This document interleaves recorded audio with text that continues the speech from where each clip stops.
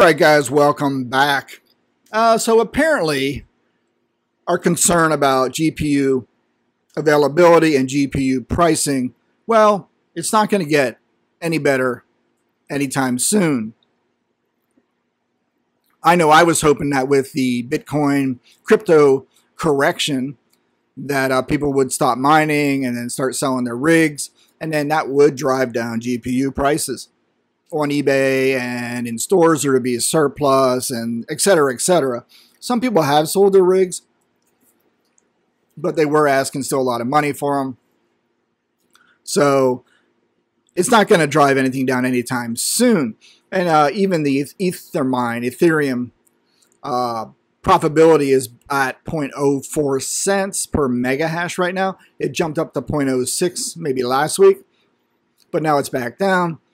So that was an indicator that maybe G prices would fall. But apparently Best Buy, of all people, there was a restock. So Best Buy has this thing. It's called Total Tech. It's like Amazon Prime. You pay $200 a year for the membership with a handful of perks, free 2-day shipping, and 24/7 Geek Squad support among them. And now the graphics cards, which they sell, are locked behind this paywall. I don't know why you would want 24/7 Geek Squad support. Oh well. Anyway, this is a worrying sign for the GPU market in 2022, following hot on the heels of two egregiously bad GPU releases. Signs point to the GPU shortage ending this year. Don't buy it. But if Best Buy's new paywall is any sign, cards won't be any less expensive. So the reasoning I heard they did this Total Tech thing, was to counter the retail bots like Stellar, Nova, Dakoza, all these retail bots you buy, and you go and you put the cards and consoles you want, and then you try to purchase these things at MSRP and get them before any human can click on the item and add it to their cart. So they figured by putting this GPU restock behind paywalls, it's going to make it more difficult for the retail botters to get these things. But people are still going to go and buy them. They're going to maybe get $200 for this membership, swap up a bunch of these GPUs, and then they're going to go out and just still scalp them because they got them, because you don't have them, because you don't want to pay $200 a year for a perk that you're only going to use to buy 1 or 2 cards. All right, so let's go through this. Let's look at it first. What is this Best Buy Total Tech thing? Total Tech, go to their website. It's a membership you and your tech deserve. Okay, whatever that is. Anyway, that's why I don't go in Best Buy. All right.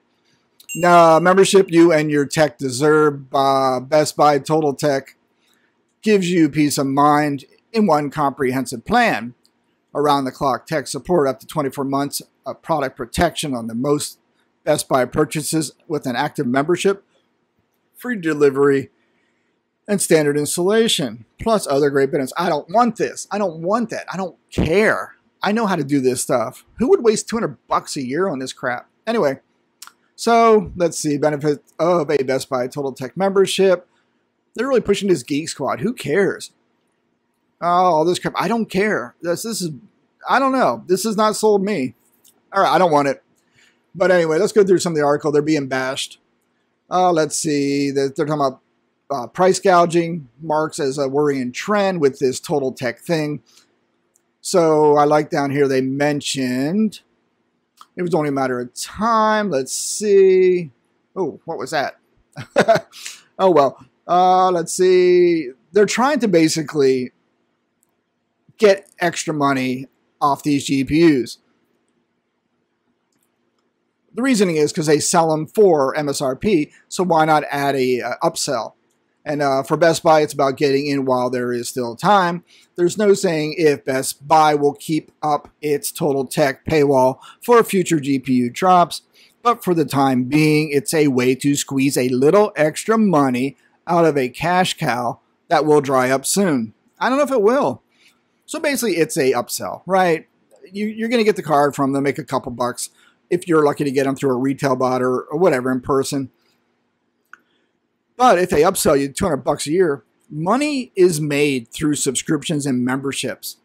You know, the one sale, two sale thing, all right, they make a couple bucks. The real money is in subscription. Why do you think there's so many subscription services out there, from streaming to Amazon Prime? Because people just get used to it. They get used to paying $100 a year or whatever you pay, and they forget about it. Like the streaming, I said, the Amazon, stuff like that. It's a guaranteed income, and that's why streaming and memberships services, that's where companies make out. That's why I try to never do memberships anymore. If I'll try maybe one, but I just don't like them because you forget about them. And then over a year or so, you just drop $300 on something you're not even using anymore. So stay away from memberships. I know I do Prime, right? Do I need Prime? Apparently you don't need Prime, because now they don't even guarantee 2-day shipping if you have Prime. And you don't even need Prime for video. You can just go to Amazon and buy the video. You know what I mean? And the stuff they give you for free is not even that great anyway. I don't know.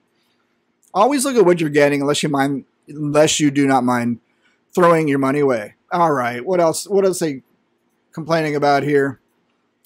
Best Buy's Total Tech membership is a total disaster. These guys here, video cards, are really going at them. Best Buy made an NFT move in a retailer space. Yeah, the old NFT move in the retailer space. Oh, there they put the little thing up there, introducing a 200-year premium membership called Total Tech. Customers have access to special protection, blah, blah, blah. Let's see. Total Tech also brings access to exclusive Total Tech member prices. Best Buy exclusive reseller of the NVIDIA GeForce RTX 30 Founders Edition cards in the U.S. For this reason, by putting a new shipment of graphics card is exclusively for Total Tech members, NVIDIA Founders Edition cards should now technically have a new MSRP because yesterday Total Tech membership was required for the purchase. So they just tacked on basically $200 for that Founder Series card. See how it works, guys? It's your money, and they want to get it out of your pocket. You don't need to buy these things. You really don't. In fact, the program was never intended to fix a problem of availability, nor to fight scalpers. Customers were allowed to buy multiple cards as long as they were not the same models. In the end, some people bought as many as 7 different cards, including custom editions. One would find it hard to believe that even after 2 years of inflated GPU pricing, anyone needs 7 cards right now. Well, you know why they bought 7 cards. They're going to resell them. They're going to mark them up. You can sell them on eBay, but you know, eBay's a scam too. They charge 14% to anything you sell if you have a seller store. And in an auction, my God, see the fees they grab off you.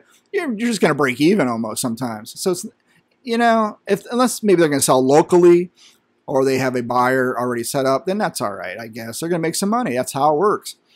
Let's see. There's more crap about that. Here it is, Best Buy mandates. Mandate's a horrible word.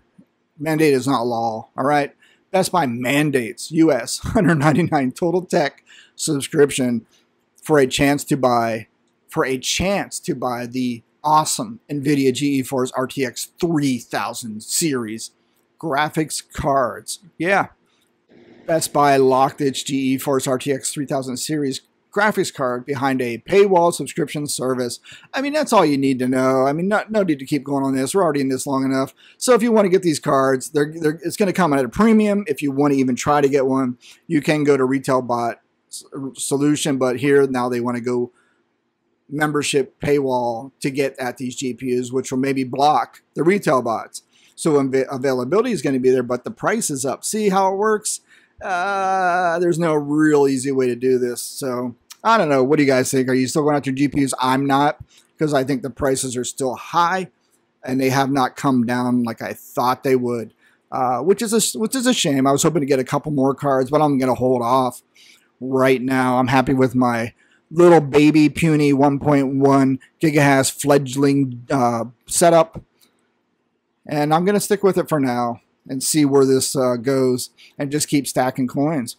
All right, guys, that is all I got. Let's see. Yeah, that's it. Thanks for watching. Thanks for listening. And just want to throw that out there. Let me know if you have Total Tech.